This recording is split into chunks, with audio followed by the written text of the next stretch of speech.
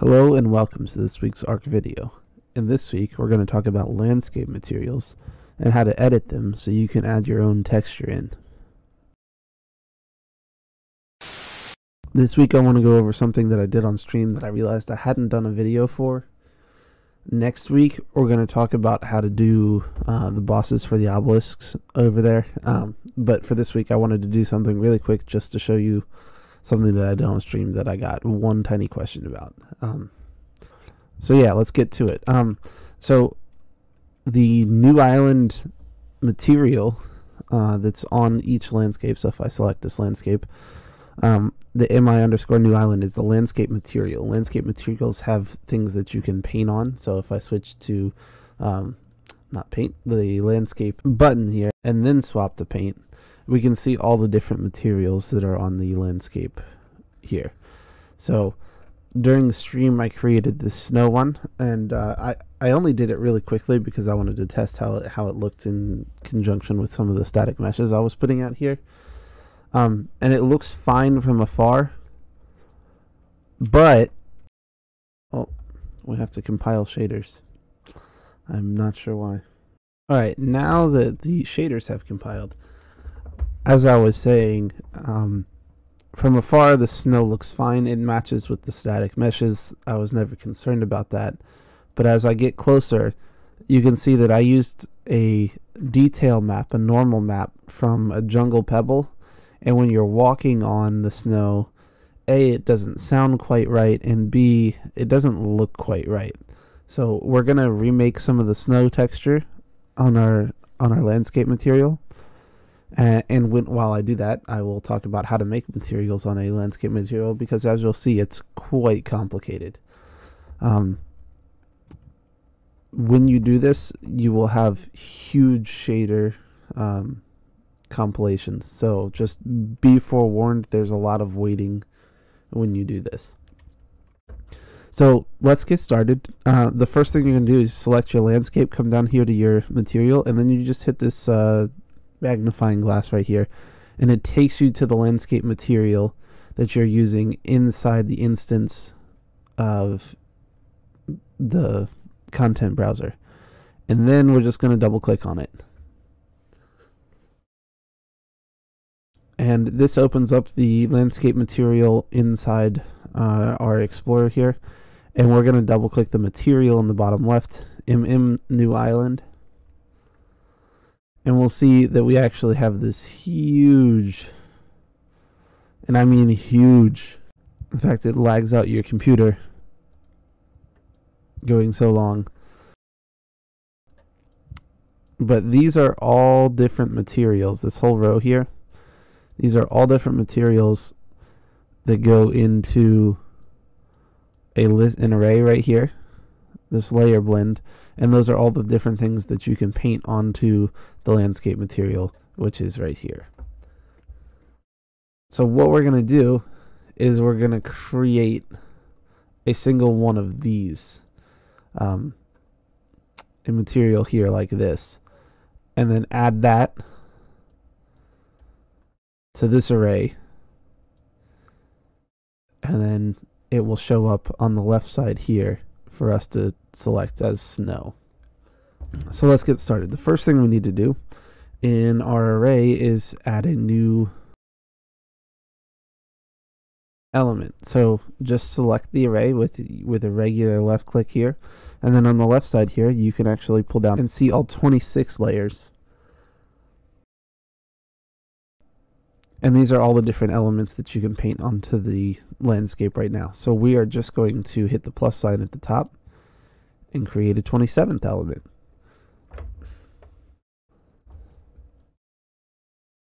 And then we can rename it to whatever we want. So this will be layer snow 2, because I want this to be different from the other snow, but still snow.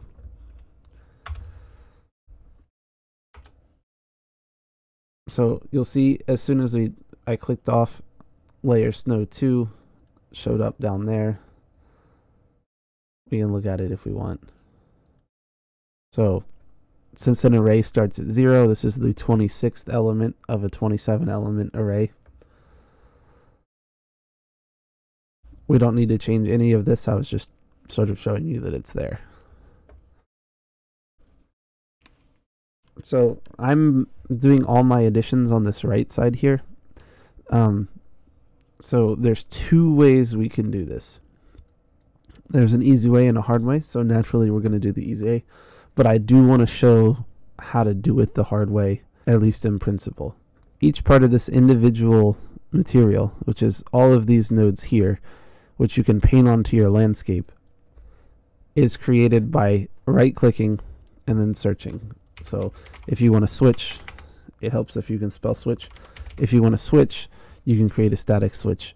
If you want a texture sample, you can create a texture sample, so on and so forth. So each of these is something on this list that you can search. Each of the switches goes to a material attribute, and a material attribute is a type of material that allows you to put anything into it. So in particular, we are concerned with, and I'll go through what each of these means: a specular diffusion, metallic, a roughness, an ambient occlusion. We don't really need to know about SSAO intensity and SSA influence and light influence. Those are the same for all of the materials, so that's just something for Unreal. We want to know about diffuse maps, landscape coordinates, scales, and normals. And I'll go through what each one of these are now. So let's start over here on a specular map. A specular is a light parameter. So this material gives off how much light on a scale of 0 to 1. And that's why it's a parameter here. And if I select it, you can see that we can actually change it. So it's part of the global parameters. On a scale of 0 to 1, we don't want it to give off half the light possible of a material. So it's going to reflect half of the light. How metallic it looks literally is how shiny the material can look. And we might actually mess with this just a little bit on ours. Because snow can be a little bit shiny, but we have to be careful because shiny and roughness, which is another one of the things, don't really go hand in hand together. They're typically opposites. So we want snow to be rough, but we also want it to shine a little bit. So we'll do a little bit light on the metallic side.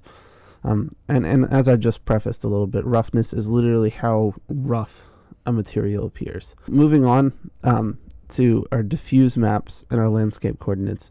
So landscape coordinates in the scale of our diffuse and normal maps dictate sort of the LOD intensity. So like I showed here, let's minimize this. Far away, this looks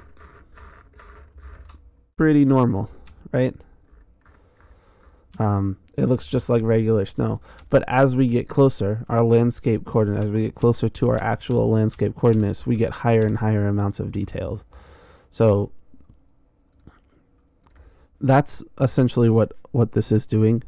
The scale of it adjusts closer to the normal from the diffuse map as we get closer to the landscape coordinates. That's, long story short, that's what this whole thing does.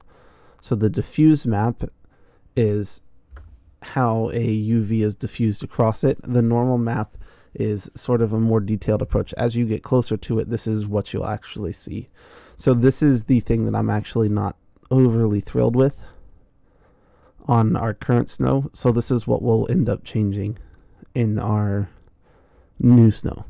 Like I said, there is an easy way and a hard way to do this, and we're going to do it the easy way.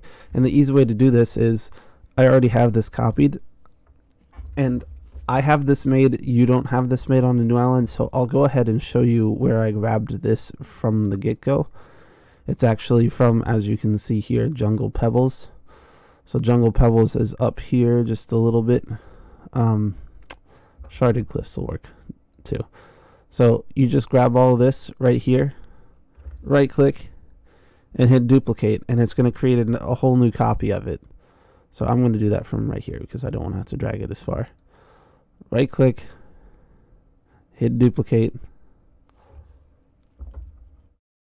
And lo and behold, we have a fresh new copy of all of that. So this is my second snow. I'm just going to drag it down here, and we're going to go through and change some of these things. We also need to drag the switch, the output of the switch into our snow 2. So this is the switch. This comes out of the material, so the output of the material comes into a switch. So if it's selected over here, then you output this material onto the landscape. That's all that switch says. So just like in the paint thing, when we can come over here and say, hey, you know, I'm painting with pine needles now, or I'm painting with redwood stream now, that's that switch activating. So now I'm painting with snow, so this switch is true. That's all that does. So we have our entire second material here, and we're just going to make a couple changes to it because I was not perfectly thrilled with the one I did on stream, but I wanted to test it just a little bit. So the specular parameter I want to change to 0.45. The metallic I'm going to change to 0.1 because, like I said, I want snow to be a little bit shiny, but not too shiny. Roughness I'm fine with 1. Ambient occlusion I'm fine with 1. I just realized that I forgot to describe what ambient occlusion is. Ambient occlusion is a rendering technique, and it calculates how exposed each point of a material is to ambient lighting. So in this case, our ambient lighting is done by our skybox. If we go into our scene here and look up, there is a direct sunlight right there.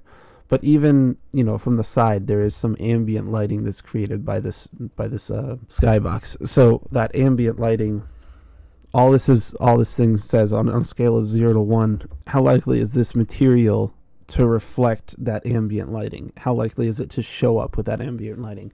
And almost for every material, sans potentially one you might use in a cave or something like that, almost every material is going to have a 1. So we're not going to change that. We're not going to change any of the SSAO stuff. What we are going to change is stuff over here. So I'm fine with this diffuse map of complete white. You might have a different diffuse map, so I'll talk about how to find it. So you select the diffuse map here, come to this drop-down list, and we are looking for snow.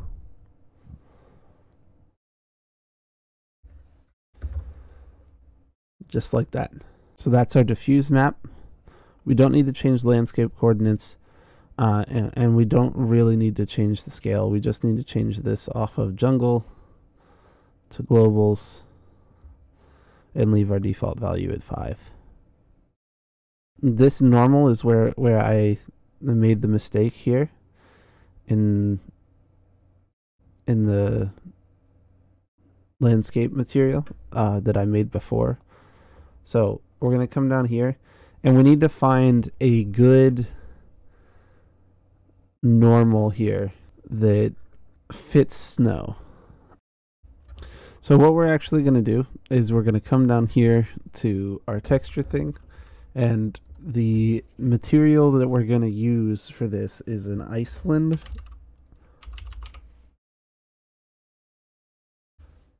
And then underscore snow normal.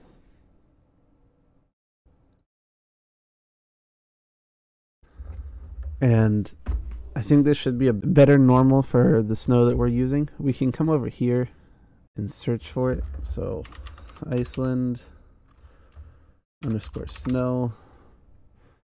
And if I double click this, it'll open it up in here. This is the normal that we'll see as we get closer. And I think that's much better than what we were using, which I was using this normal, and now we're going to use this one. And I think this one is a little too, you can see on the screen behind us, it's just a little too, I don't know, vivid for snow. So we want something that's just nice and simple. In our snow, we now have everything that we need to have. So we're going to save this asset, and it's going to apply the changes to the original material and its use in the world, and we're going to have a bit of a wait time here. So as you can see, I can go ahead and close this.